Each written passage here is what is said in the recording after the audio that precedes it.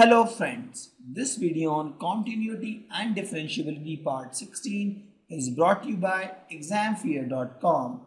No more fear from exam. Before watching this video, please make sure that you have watched part 1 to part 15. Let's take one example to first explain what is composite functions and then we'll try to find derivative of composite function. So first, composite function is not a function which you get by mixing two kind of functions.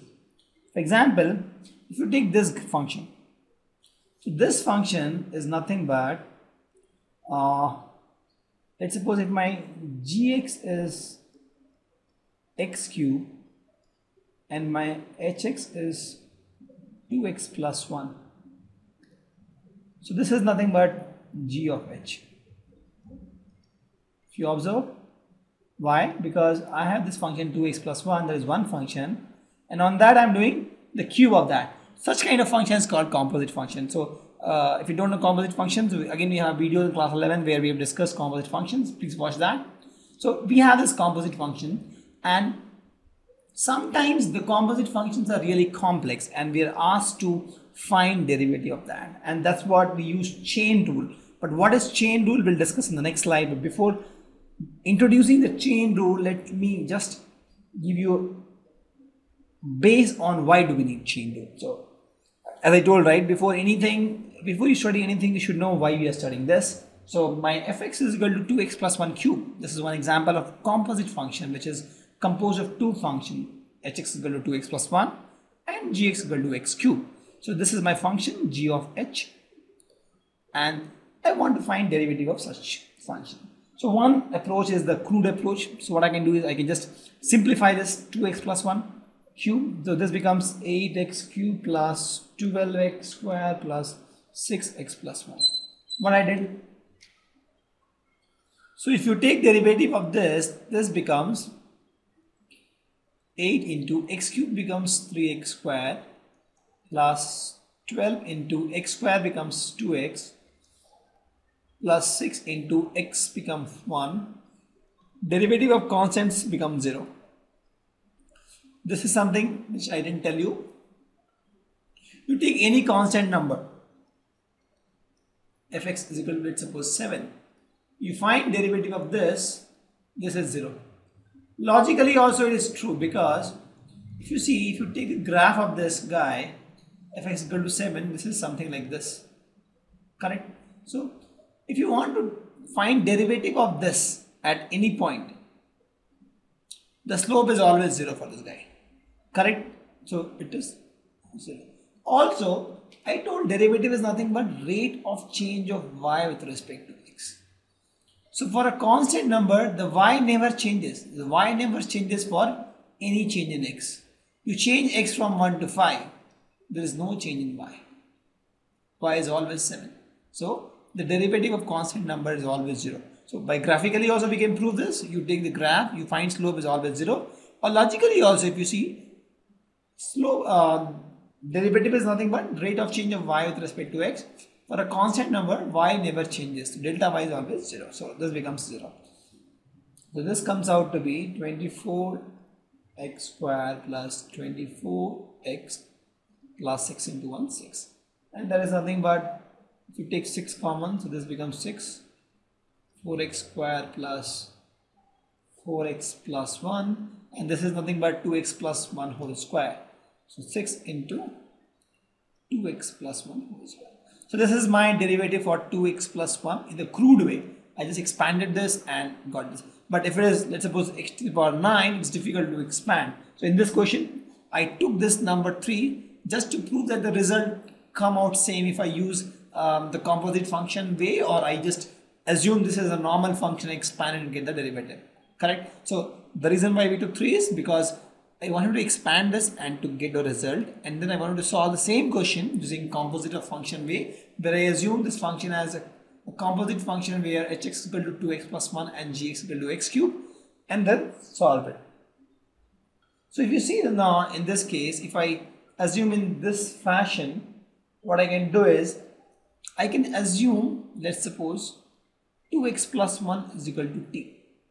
Why? Because I'm using this guy as one function, correct? So my fx comes out to be tq. Correct. Now if or let's suppose this is y is equal to this.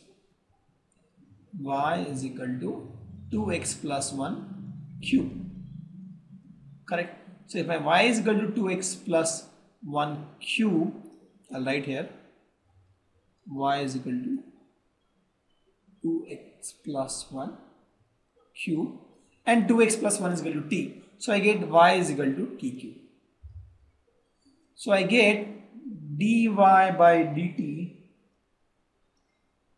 as nothing but 3t square. Correct. But what I am looking for? I am looking for dy by dx. I have got this function also.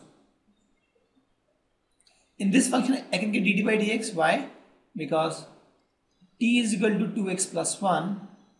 In this case, if I want to find dt by dx, I get dt by dx as nothing but 2 into 1 plus 0.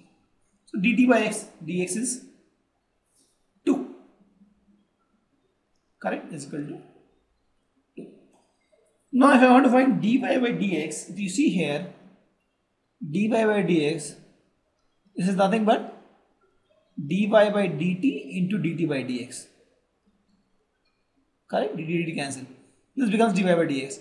If you want to find dy by dt, this we have already found. This becomes 3t square. Correct? And dt by dx is 2.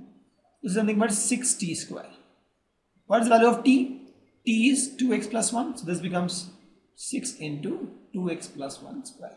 So this is my answer actually. And if you see the answer which I get here and here is same. Thus, this proves that I can use this kind of formulas where I can say that dy by dx is equal to dy by dt into dt by dx. And this is nothing but chain rule. So I'll give you mathematical definition for this.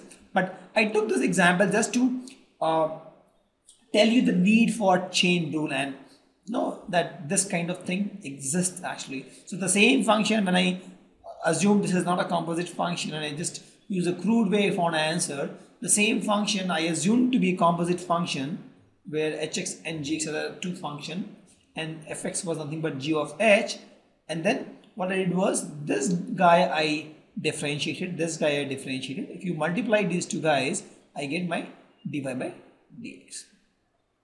So this is one example where I have used I will try to establish the chain rule. So here I took y is equal to tq because I replaced 2x plus 1 with t. Then I got dy by dt. And then t also I have 2x plus 1, I got dt by dx. dy by dt into dt by dx came out to be dy by dx, and I found the answer to be same.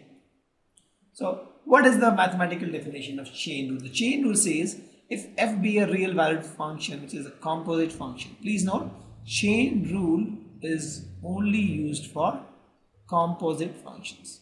So if I have a function which can be represented as a composite function of two functions u and v, correct, where f is nothing but v of u, correct, f is nothing but v of u, then we take t is equal to ux, this will be a function, and if both the dt by dx and dv by dt exist, if both exist, so if I assume t as ux and then both these exist, please note these both should exist.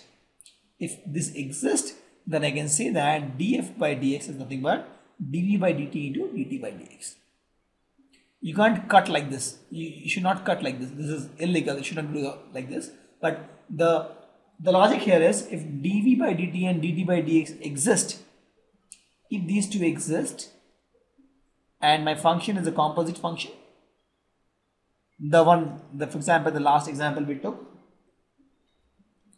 for example, we had this function fx is equal to 2x plus 1 q. So this I can write as nothing but u of v, where u is xq and v is 2x plus 1. Correct? So I can say that fx is nothing but u of v here, u of v. So in that case also we can use chain. Thank you.